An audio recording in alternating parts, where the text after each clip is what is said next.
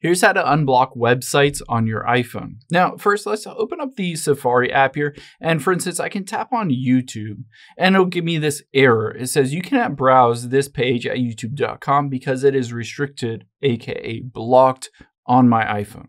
I can unblock it by just heading into the settings here, and we need to get into screen time. So scroll down until you find screen time, tap on that. And now we're going to scroll down again and you can see content and privacy restrictions. Let's tap on this. Now, if you have a screen time passcode set up, you might need to know that screen time passcode to be able to change these, or you might need to know your Apple ID passcode to reset it. The first thing we'll do is tap on where it says App Store, Media, and Web and Games. And then you can see midway down is web content here. So I'm going to tap on that. And you can see it says limit adult websites, and under never allow is youtube.com. All I need to do is swipe to left and hit delete.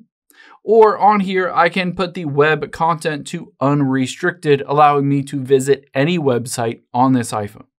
I also would recommend going back out of here and just toggling off this content and privacy restrictions if you don't necessarily need it. Again, keep in mind you might have a screen time passcode that is locking all these settings, so you might need to enter in that passcode first or just reset it using your Apple ID. But after we've done all that, you can see that it will work.